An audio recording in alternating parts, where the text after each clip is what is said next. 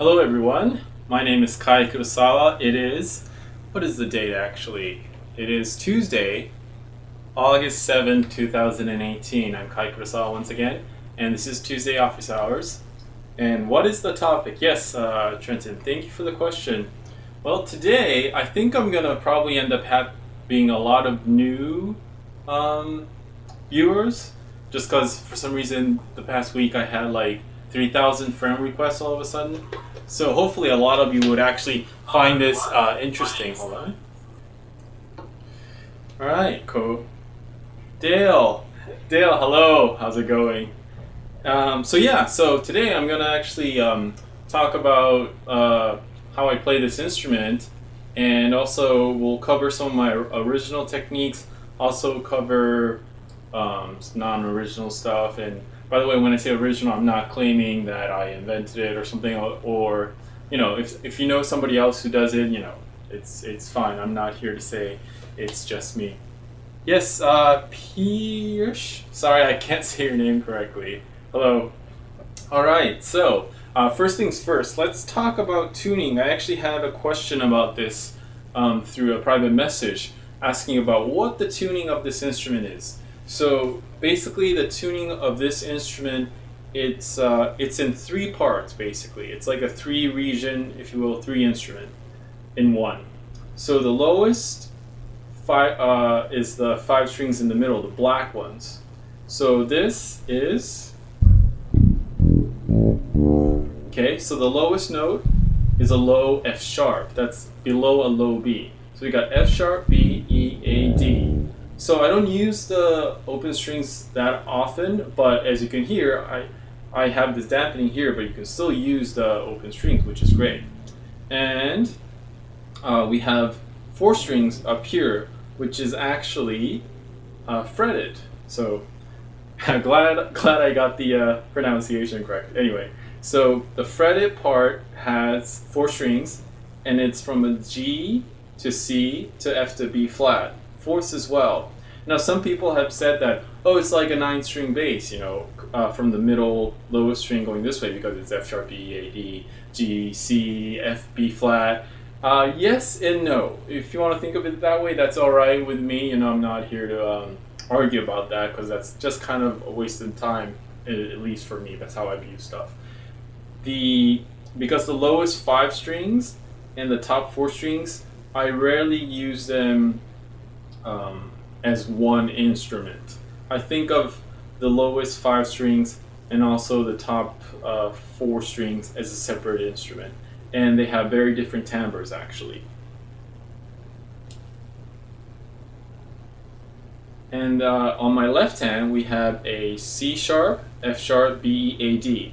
And I play that with my right hand sometimes as well, but it's also in fourths. The C sharp is a third lower than your guitar, than an E, and then D is a whole step lower than your guitar. So it's you know, the range is pretty close to a guitar basically. All right, let me actually check this really quick. Do we have a question? It's okay, bro. Thank you. Hello from Anaheim. Yeah, all right. Hello, Anaheim. Okay, so let me just kind of play something really quick here and give you an idea what this thing sounds like.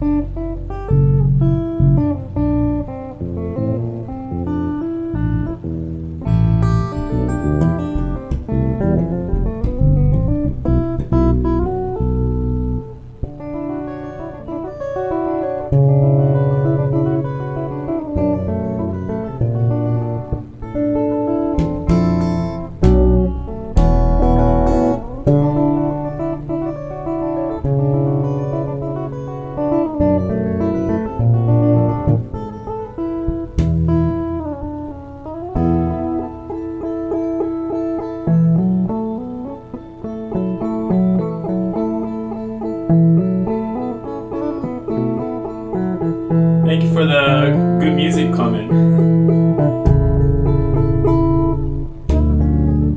Yikes.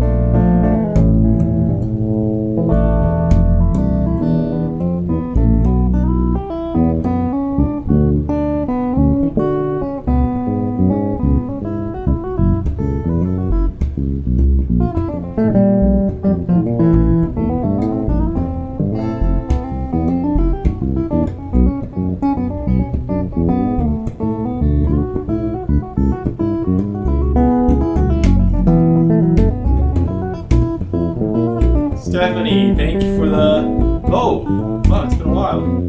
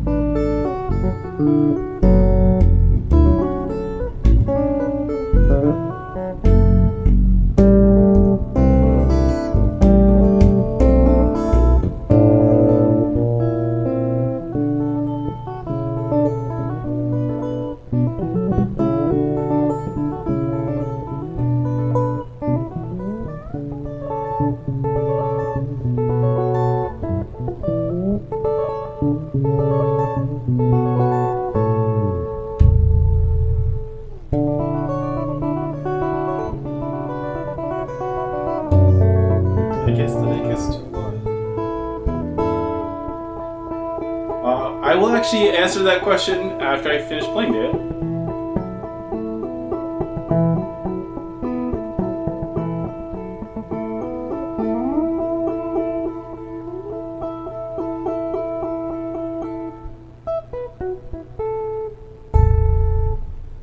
Alright, well, some sloppiness in there, but you know, hey, what am I gonna do today, right? Alright, so we have a question here, thank you. I guess the neck is too wide to the cross position, left hand tabs on the classicals.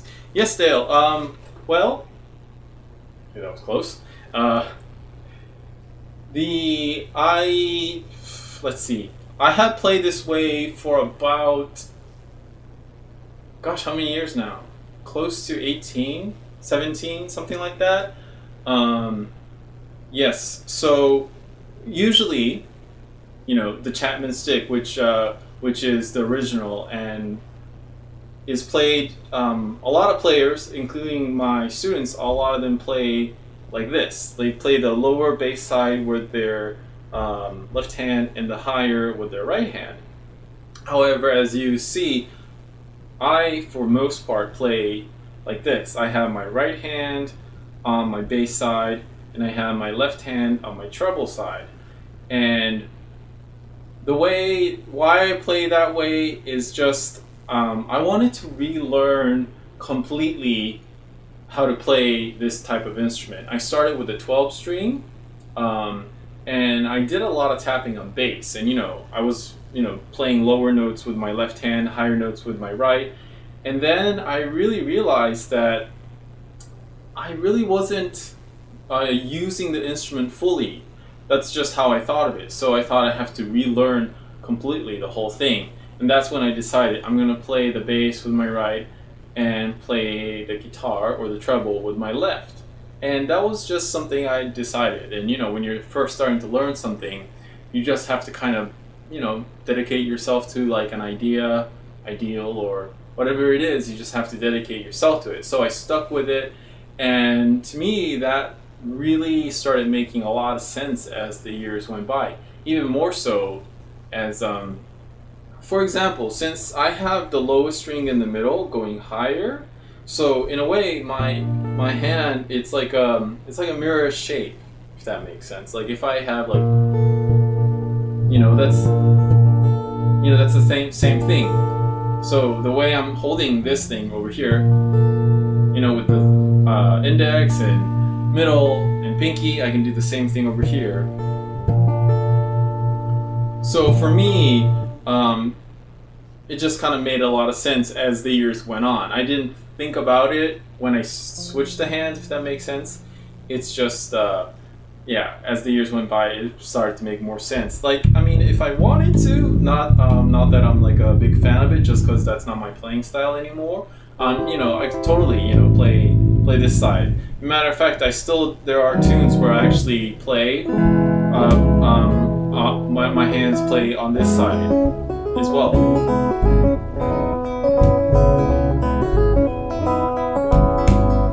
So it is possible to play crossed. It's just my preference is to play uncrossed. And yes, Dale, thank you for the great observation. And it is quite a bit of a huge neck, but I don't have huge hands. A lot of people, I have been getting comments that people think I have huge hands because when I play, for some reason my hands do look a little bigger when I play at a live show, which is kind of cool, I think. I just try to use them as big as I can, basically. But I can reach. It's not the most comfortable thing, just because I'm not used to that. But yeah, I enjoy it. Okay, so let me go back and break down what I was playing earlier. So this tune, it's called Shigatsu, which means April, and I think I've already used this tune in some breakdowns, especially with the previous episode that was in Japanese. So I think I'm going to cover a lot of topics that I covered last time, just doing it in English this time. So when I say this has three, it's like three instruments in one, if you can hear this was part of like the improvisation part or the solo part. So yeah, there we go.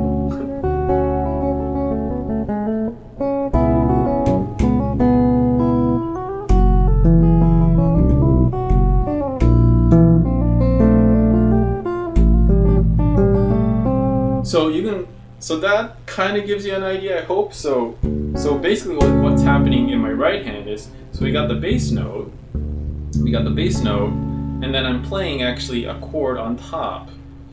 Let's see, I can't remember which, okay, so here we go. So we got the bass note, and I have a chord on top. So I can do that, I can move that around, of course. Right? There's different variations, of course, on voicings. I'm not being too ambitious at those right now because it's only been a year since I had this, and anyway, I'm not being terribly ambitious with that, not yet. So we'll see. That'll come soon. Anyway, see, so you can kind of hear.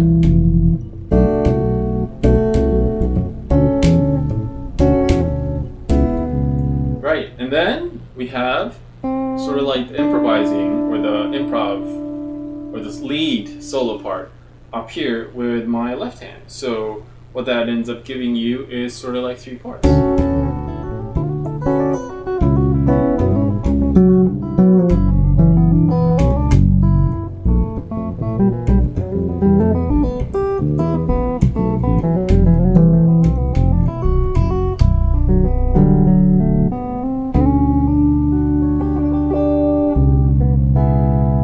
So anyway, hope that makes sense why I usually think of it as more like three instruments. And by the way, when I think the most that I actually really use this as three instruments is when I actually play duo with a drummer. This instrument has it has four outputs. But today it's in mono mode, I'm only using a single output. So you see here, there's three pickups. And there's actually one right here. That's a Roland divided pickup. So all those pickups have separate outputs. But today, as you can see, is that if I can hold this up long enough, I only have one cable coming out of here. That's because I have these switches right here that I can switch the instrument just to send all to one pickup, not including the divided pickup because that goes to a completely different system. But anyway, so that's when I play with the drummer, I process the sounds differently quite a bit just because it's very fun to do that and interesting, and it makes it really sound like a big ensemble, which is kind of neat. All right, so oh, and then for those of you who already noticed or wondering, the bass side for this instrument, it is fretless. So the 5 strings right here, the black ones, they're actually fretless. So you get like a nice fretless sound.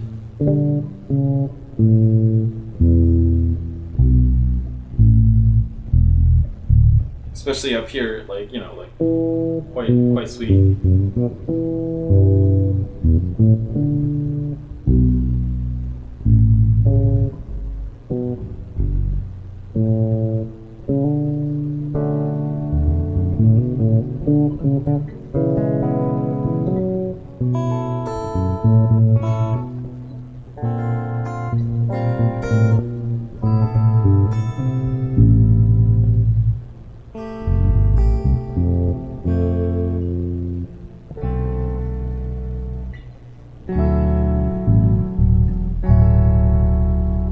Cool. So yeah, and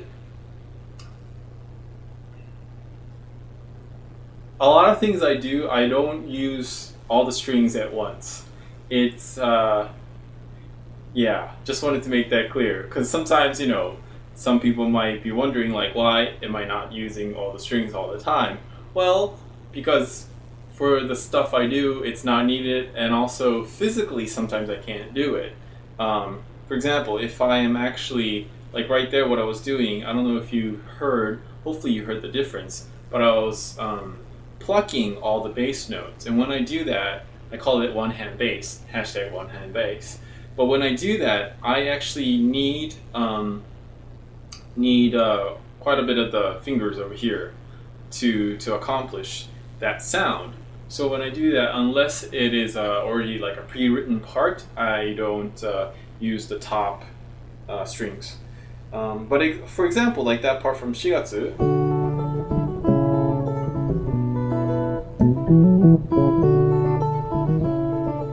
So this is pre-written.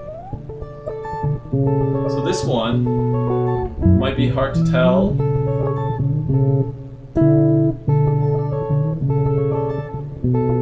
But hopefully you can hear that on the right hand side it's actually all pluck. Like if I wasn't plucking that, that's how it sounds. So that'll be kind of tapped.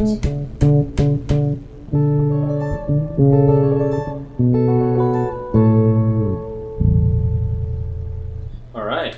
Oh, and another way I use the combination, so these are different combinations that I come up with sort of in my head on the fly if it's part of my vocabulary, and if not, it's compositionally something I will come up with.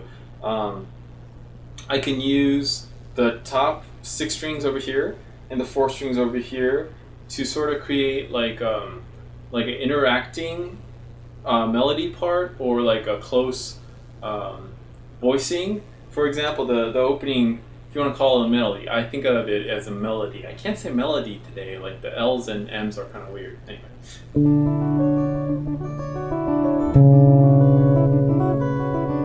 So that is actually, if you can hear, so I got a minor second right there, but sounds pretty nice.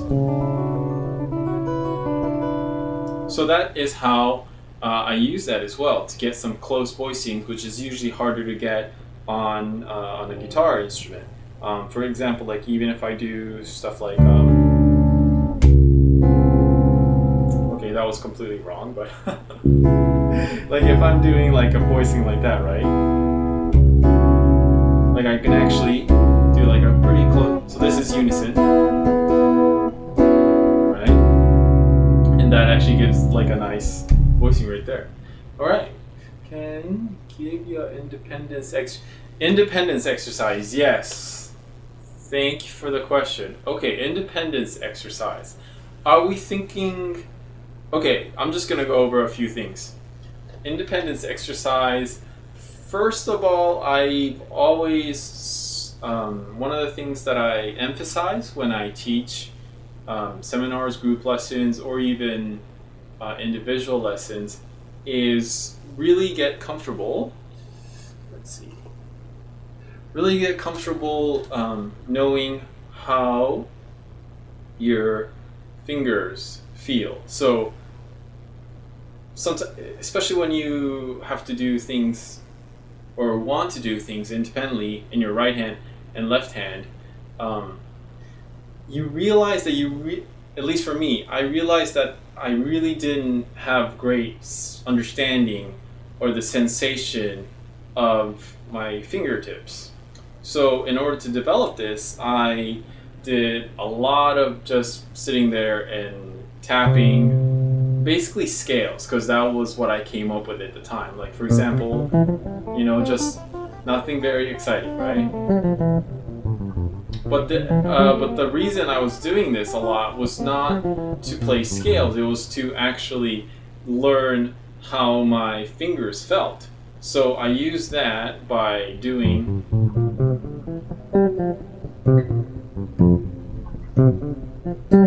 Hope you can hear that. So I'm accenting on a different finger each time and grouping the 4. So basically, and you know, if you want to think of 16 notes or something, I'm accenting like index, middle, pinky, index, and why am I accenting as well? That's kind of funny, but anyway, you can hear this.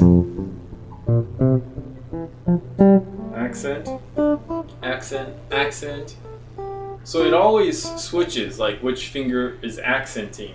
So I just did that over and over, and that really helped me to feel the fingertips. And like I keep saying, this is not about just kind of playing a scale. It is about actually learning how to feel, how the fingertips feel, like that sensation. Memorizing how that sensation feels is very, very important in what I think in terms of what I developed. So once I was able to do that, so for example, like if I was playing this,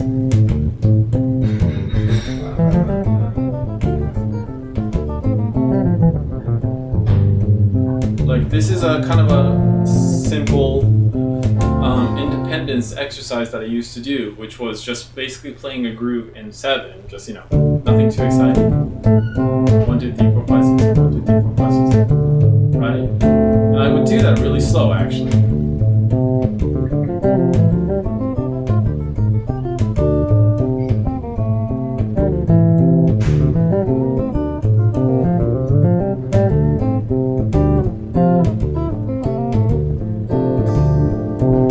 So I would do that, but I did that during and after I started getting my sensations really,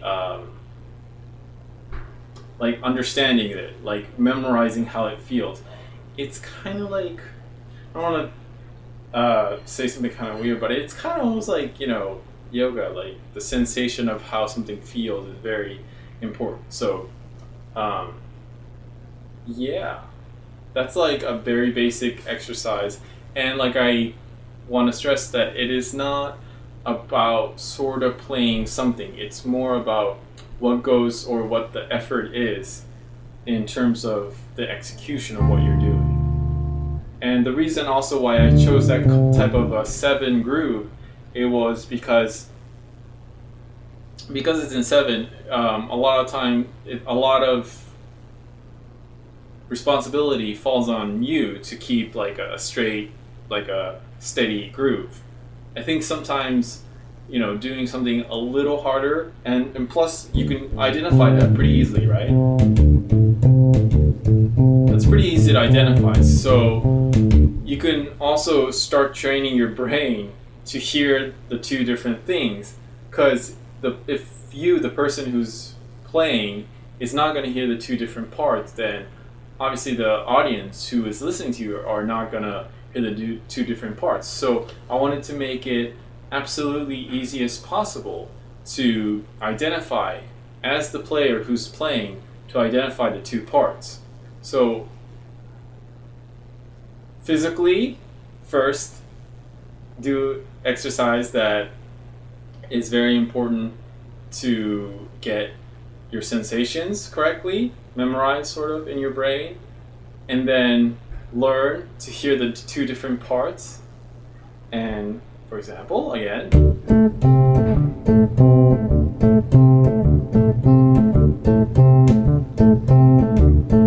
right, so you can hear that now. Okay, so let's say, and then I'm going to keep playing that in my right hand, but then the left hand is just going to kind of do that, right? Let's go again.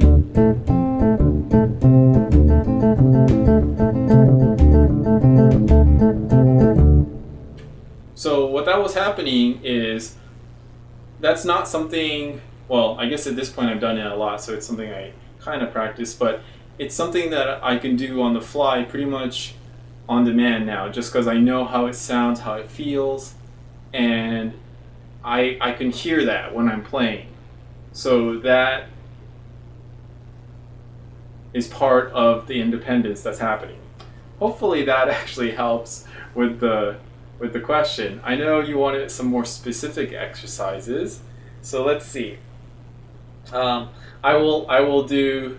Actually, I had a similar question before, so next week I will definitely have like a good exercise to show you. Because right now, off the top of my head, that was the only exercise I could think of, because that was something I did quite a bit on my own. All right. All right, David, what is the instrument called? LOL. Thank you for the question. So the instrument, this one is, it has a name. It's Kubo. Michael and Daniel Tobias, who built this for me, were jokingly calling it the aircraft carrier as they were building it. So aircraft carrier, actually, it makes sense when you see it in person, especially. It really is like a gigantic aircraft carrier. And aircraft carrier in Japanese translates to Kubo. So we just fondly call it Kubo now. And hopefully that answers your question. I'm not a fan of the term like touch guitar or touch style, or I'm just not. It's it doesn't really, I don't feel like it really represents what I do, just because I tap, but I also pluck a lot, and you know. Anyway, enough of that. I don't want to get into that kind of a thing too much, because I much rather prefer playing and whatnot. So anyway, cool. Thank you for the question. And Clayson, is that how you pronounce your name? Hopefully, thanks for the thumbs up. All right, let me get back to some of the things that were happening. Oh yes, and so now let me talk about some of the basic techniques for me. So of course there is tapping. So that is just purely tapping, right? Which to me sometimes, a little bit of a weird note there. With this type of instrument, you just tap, and it's not the most interesting sound for me, at least all the time. So I came up with all these things where I can actually pluck with the right hand, doing like plucking bass lines. So these two fret hold the fretboard, and these two are plucking. Hopefully that makes sense. Here we go, that way.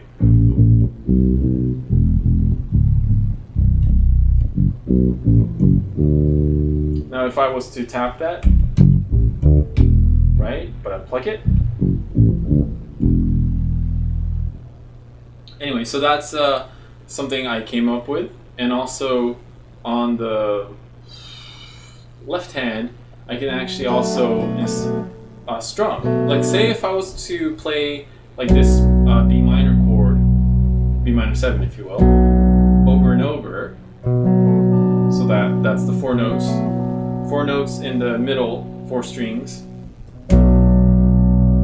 If I'm repeating that with tapping, let's say it'll have to be like that.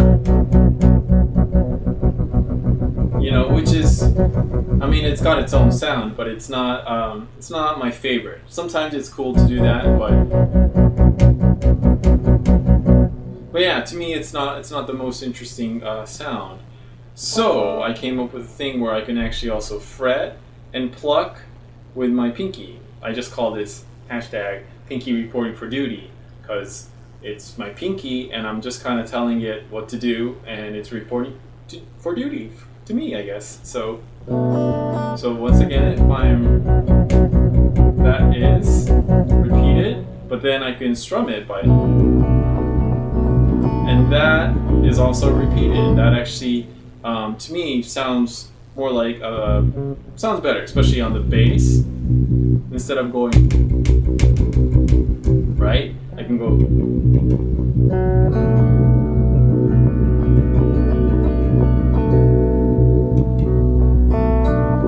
Then we got, like, I can actually, with the pinky, I can, of course, instead of just strumming like a chord, I can hit individual notes.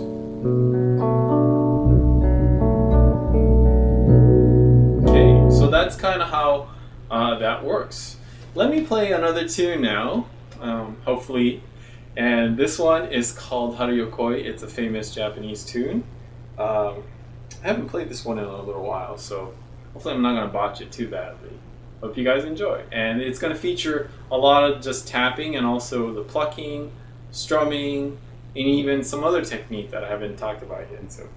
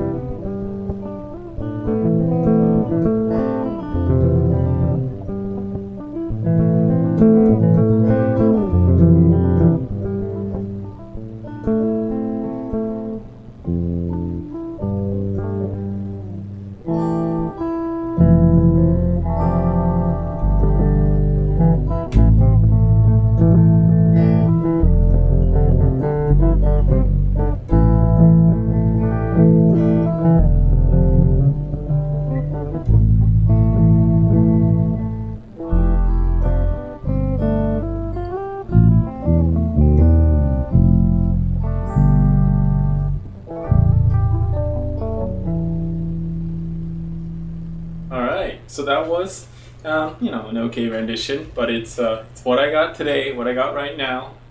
And by the way, I forgot to cut my nails. Another excuse, right? Gillis, is that how you pronounce your name? I am terrible with pronouncing names, or anything for that matter today.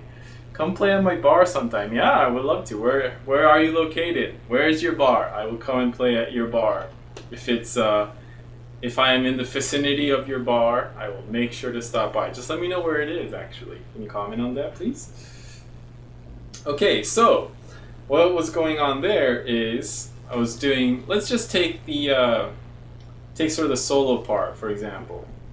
So this is like a groove I do quite a bit. Why? Because it's kind of easy to do, and it's one of the first things that I learned to do, and it just sort of makes sense quite a bit in terms of getting to know how to play this instrument, actually. And that is, so we got your bass line, kind of like this.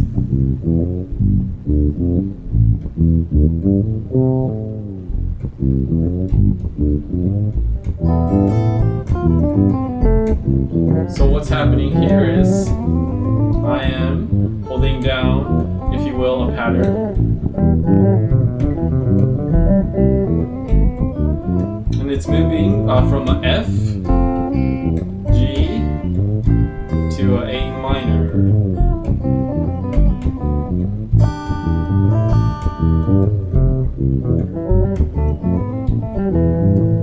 And then on the right hand, that's actually all plucked. So we got pluck, ghost note, pluck, pluck, and then hammer on. So another way recently that I'm starting to prefer, but this is sort of still a little foreign to me, so I don't do it as much still. However, it is what I'm practicing, is to actually, instead of getting the ghost note by hitting it, because that kind of just, I don't know, I feel like this way, if you can hear that. So I'm actually getting the ghost note by, with the pinky, I am raking. So before hitting the C, I'm hitting the one lower string, but I actually have it muted. So I get, I don't get a pitch, I just get that, yeah, that percussive sound. And then I rake up to that note. So that gives me, right? So we got,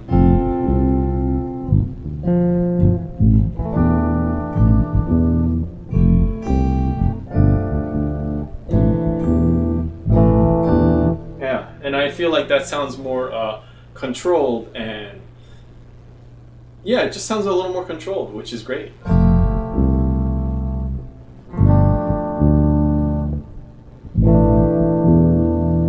So, if we get that back up to speed a little.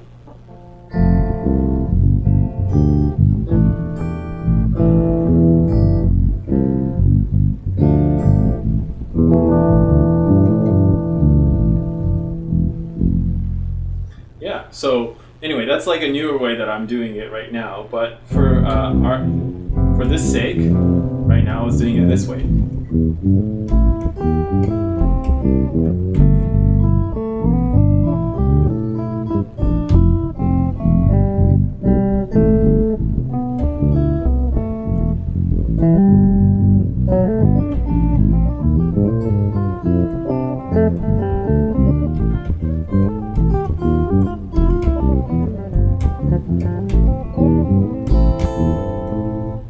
Cool. So that is basically sort of a quick explanation of what was going on in the solo part.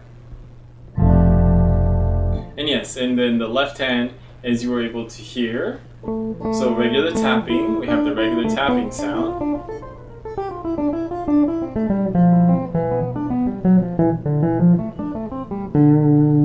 And we have the strumming sound.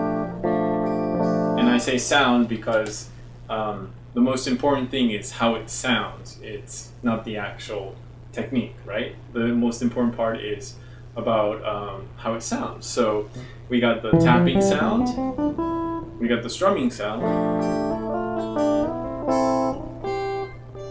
So I mean, if I, in terms of strumming, like if I do this,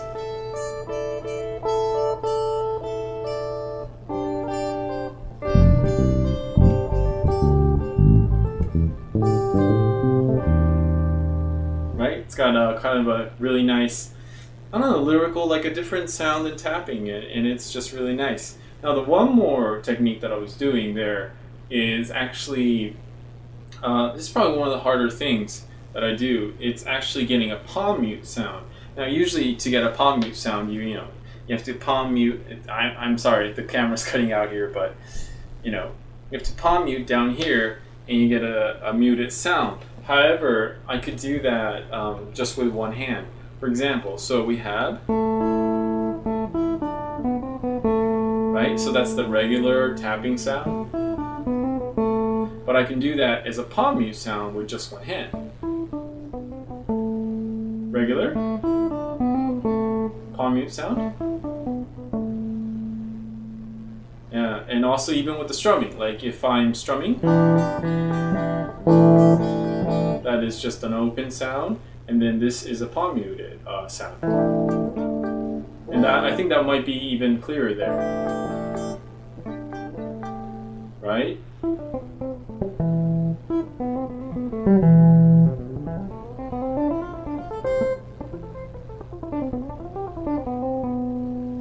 So how that is being done is actually, when I'm tapping, for the most part I try to aim close to the fret, because I believe that's where you get a solid good sound in terms of tapping. So I am aiming close to the fret, and when I'm actually getting the palm mute sound, what's happening is I am actually playing on the fret.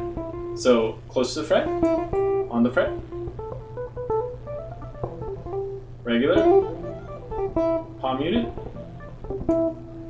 And I hope that sounds different enough right now. Sometimes it doesn't come across as much, but hopefully it did. So anyway, again, so we have, oh, and by the way, because the frets, they all keep getting closer, the distance between the frets keep changing, right? So it's a muscle memory thing, and a guessing thing, of course, to a degree. You have to learn each part of the neck to get a good understanding of how to do the palm mute sound correctly, because otherwise, like say like if you go that way too much, if that's the sound you want, that's regular tapping, and that is the palm mute sound. If you go this way too much, so you'll start getting a different pitch. So you have to be pretty accurate in terms of where you hit. So if I were to be playing, again, we're going to still go with the same chords, but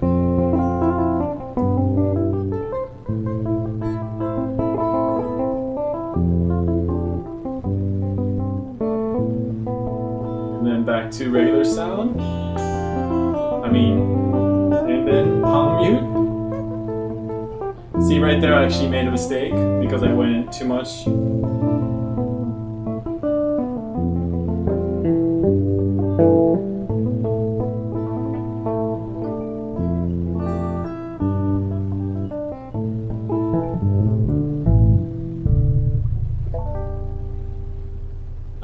So hopefully that made a Kenmei-san, thumbs up, arigatou gozaimasu. So hopefully that was a cool little introduction in terms of how to get a palm mute sound. Do we have any questions about what I've been doing today, or about the instrument in general?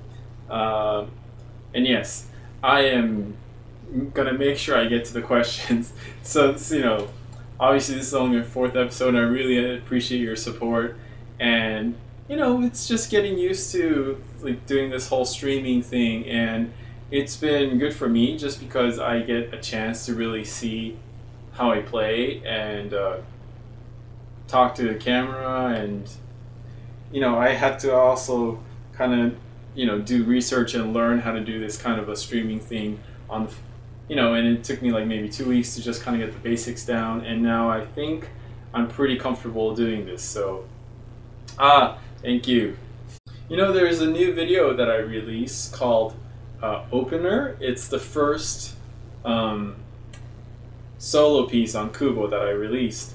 And I will keep doing like more solo releases, of course. And I'm actually working on a new solo album. If you are interested in getting some of the last solo album that I did, which was last year, I will put the link in the comment section later on, or even in the description box, so you can get it from there. And I am working on a new one, so once that's out, or once I'm about to release it, I'll actually play some of the new material too. But this one, Opener, is from my last solo CD, and that one goes something like this. Now I will link the latest video as well, so hopefully you can check it out from there.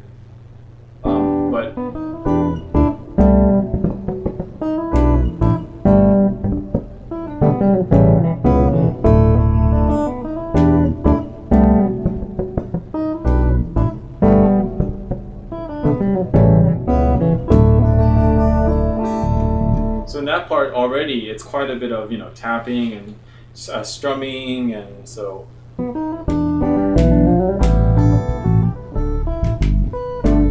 Thank you for the thumbs up, boss.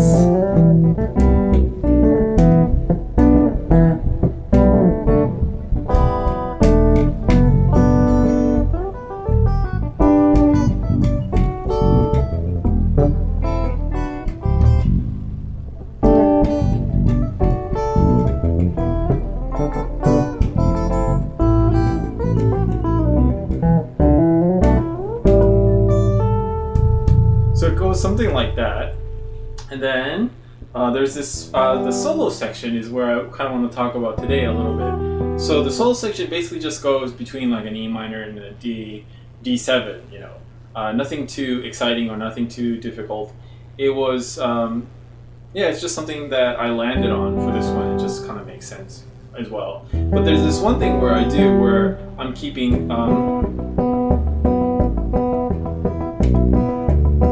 so that's basically just, you know, the root, fifth, root, fifth, root, fifth, you know, doing that kind of thing. And then the left hand, I'm actually, like, throughout this tune, here and there, I will use this percussive sound where I'm basically just kind of hitting the string, and the pitch does change, but I'm just hitting the string to get more of a percussive sound than a rather actual pitch. Like if I were to really hit the string, right, I'll get a pitch, but if I'm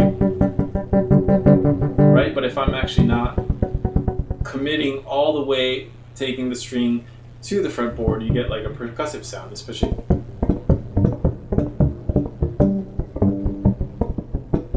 Which kind of has a nice, kind of a cool sound. I've been actually practicing just for years, actually. You know, doing that kind of a thing too, getting the different percussive sounds, just like with a flat finger. So anyway, this one part.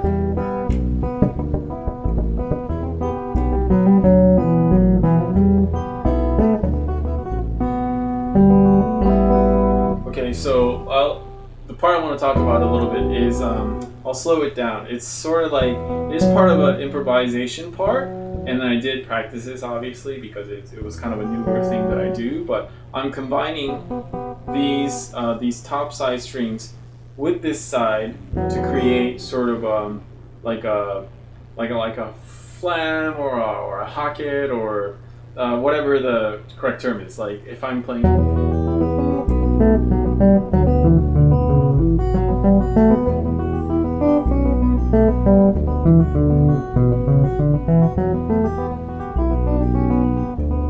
hopefully that makes sense.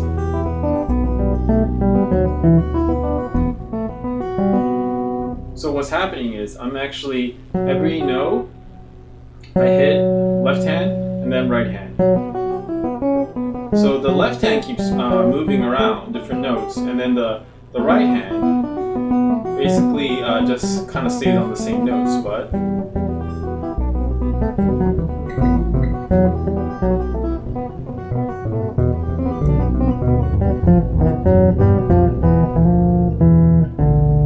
so you can get kind of an interesting, kind of a cool sound, I guess, if you will, when I'm doing that.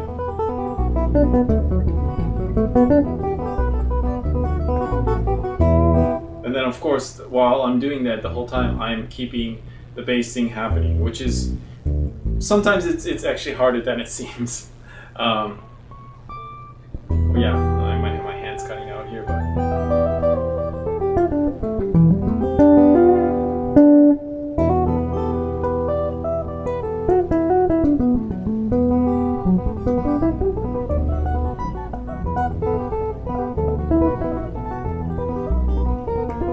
So you can get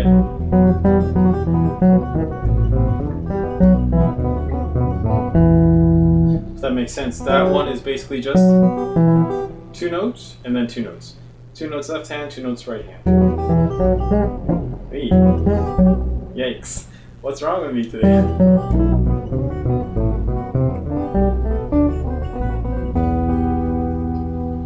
So that is like something that I've been doing a lot more once I got this instrument, just because the range on my right hand expanded, and you know, it's got like it's got its own sound, like when I do this, like if I do.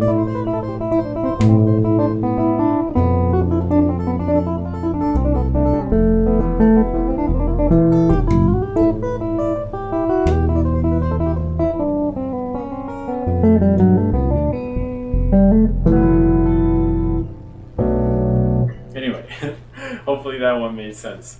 Cool. So let's see. What do we have going on here? I guess I didn't find out about where the bar is located. Hopefully I will later on. Yeah, so today's setup is kind of new again. So I have my little keyboard and stuff up here, so hopefully that was going to make it easier, but I don't know, kind of maybe looks a little sloppy when I'm doing that. So we will see about that at some point. Any more questions about the instrument or some of the tunes? I think we're pretty close to wrapping it up here today. Actually, before we go, I'm going to talk quickly about my default technique in terms of tapping. When I do the tapping, I don't do legato almost. I mean, I don't do legato that much. Legato meaning like tap and then, you know, something like that. I actually lift my finger up. I'm exaggerating a little. I lift my finger up every time I tap. Same for going up and going down. Like I'm just playing a scale right now.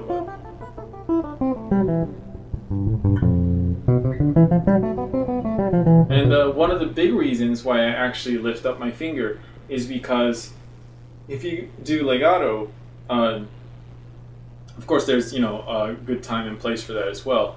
But if you do legato, you can always, especially if you're, you know, playing like 3 notes per string or even 2, you can hear the string skipping. When you change the string, it's pretty obvious. Like,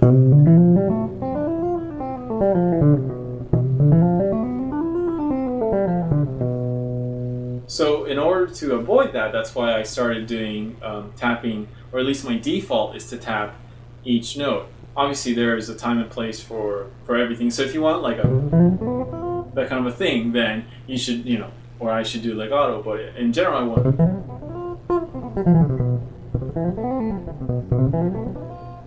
So in order to get that cleaner, in terms of just like a one, like in one breath.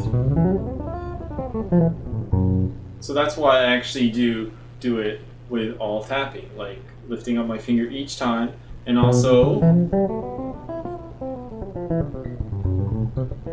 hopefully you can see.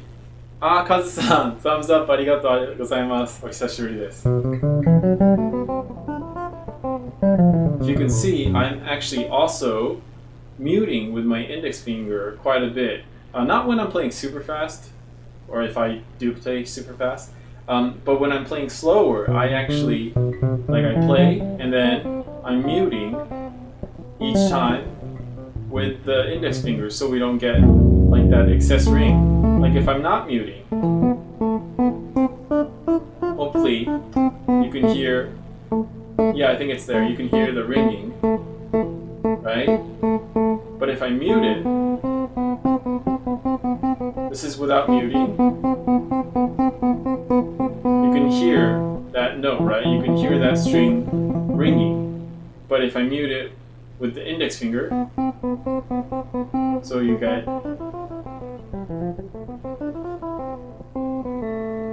a lot cleaner sound, which is which is what we want, right? We want a clean sound. We want it to have some control over what we're doing, and of course this helps. But like I keep saying, the open strings are still usable on this instrument.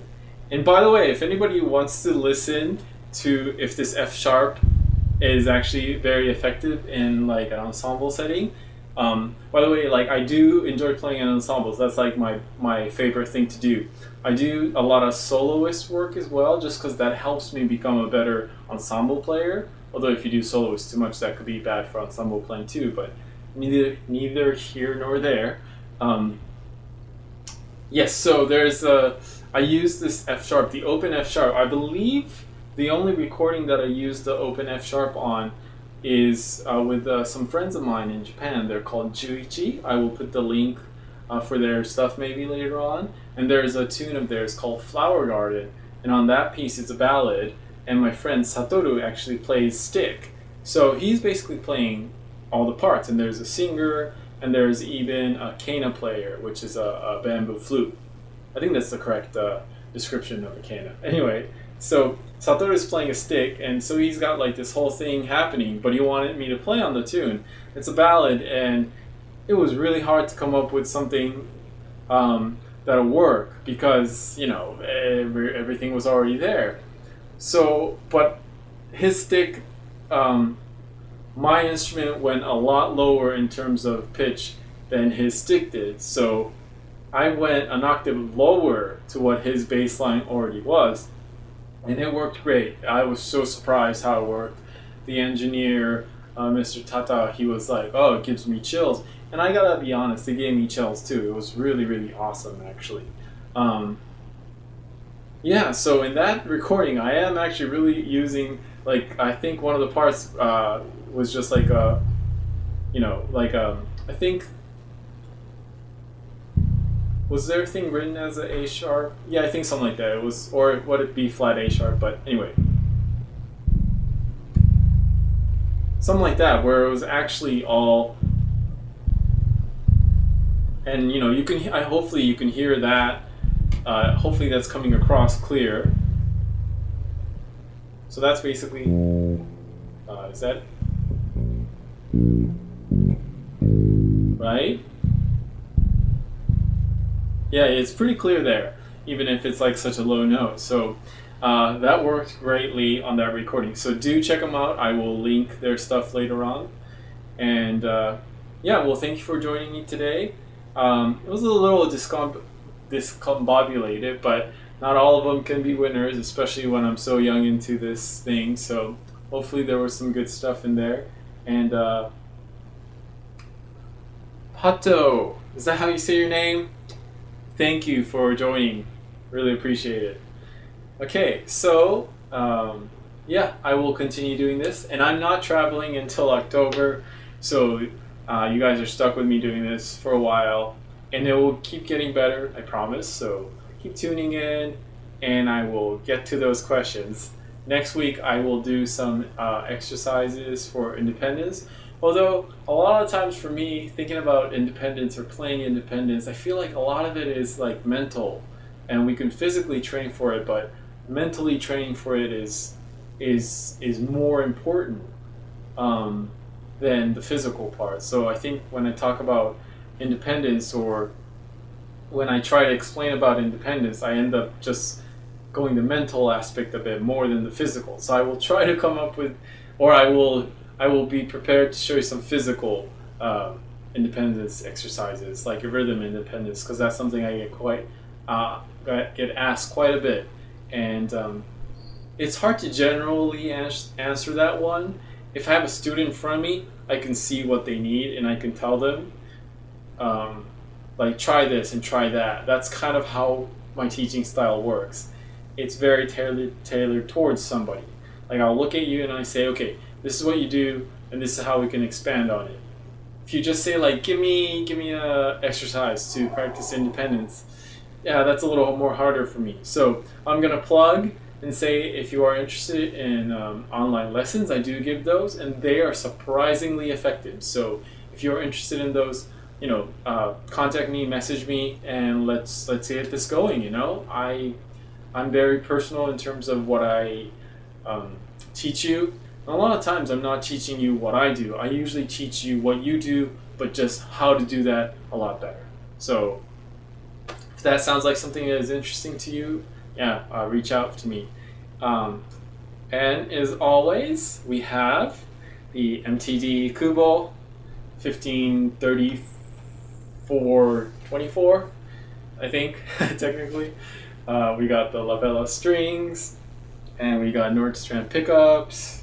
We got Kirlin Cable, and today actually I was going through a New Neighbor Immerse, a B2 preamp. I was actually asked about the preamp.